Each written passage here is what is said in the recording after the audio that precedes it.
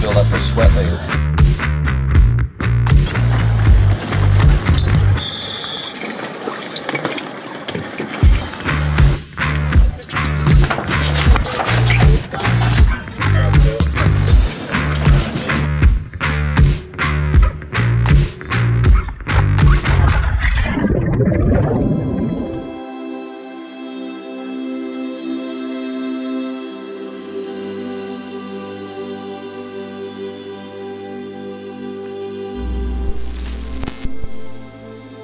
Central coast from McGinnis Island to Pine Island.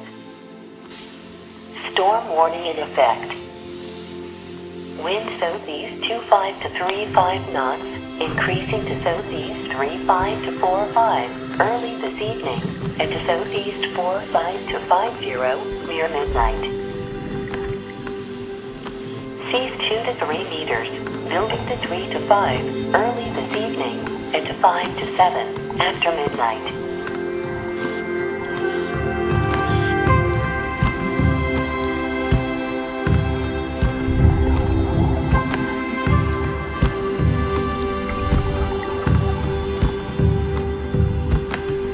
The highlights for this specific trip, it's always the same. It doesn't matter what the rockfish trip is. It's when you pick a spot, you hop in the water, you're full of excitement and anticipation, and then you land in a fish need.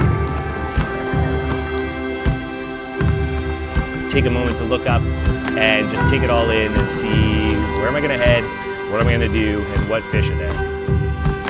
So many fish, so many species, so many sizes, beautiful habitat, encrusting organisms everywhere, and by the time you look up from writing your name on the data sheet, you're surrounded, and that's just so full of excitement. That's always the best feeling. That's why we're out here doing this, is to have those dives.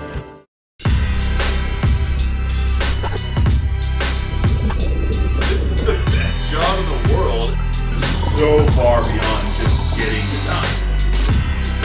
Well, I'm really excited about this project because it's used towards management. Counts of fish, epic boldies, epic dive, shell hash, barnacle hash. I've seen more tiger rockfish in this trip than all of our other trips. Wolf eels. We've probably seen more octopus in this 3-week trip than we have in any of our other surveys combined. It's crazy.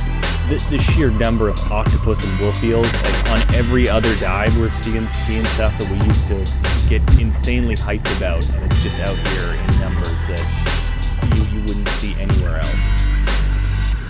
I think you see these species on the way down, and your brain just turns on. It's like, oh, I see these guys, and I know there's fish down here. I might not be right on the money spot, but like just around the corner, like I'm gonna find something. Just genuinely being surprised.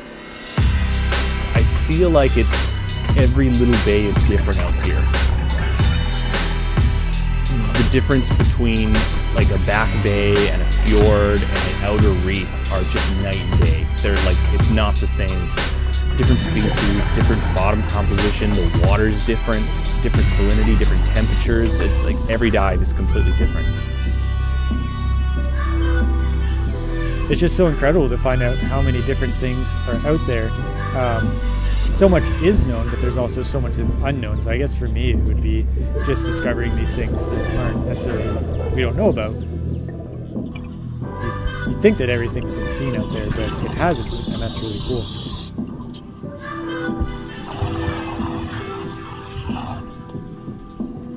We got to dive a lot of sites that I've been looking at for the last 3 years, and I've been dreaming of diving those spots. Every one of these trips, Tristan gets real hyped to do an outer reef, and it looks like a pretty nice day, and then you're on the boat for an hour and a half in the swell, and you've been playing on your phone, and then you look up and you don't feel very good anymore. Diving aspect of it, of deep water, dark water, limited bottom time, keeping track of air consumption, juggling multiple surveys, high swell, high current, high energy. You need a crew that can get in the water, focus, be safe, and still get things done and keep you safe. You need to know they have your back. And you need to know that they aren't gonna freak out, there aren't gonna be any issues, they're gonna have their diving dialed, their surveys dialed, their gear's gonna be dialed, because without those things, the whole thing just falls apart.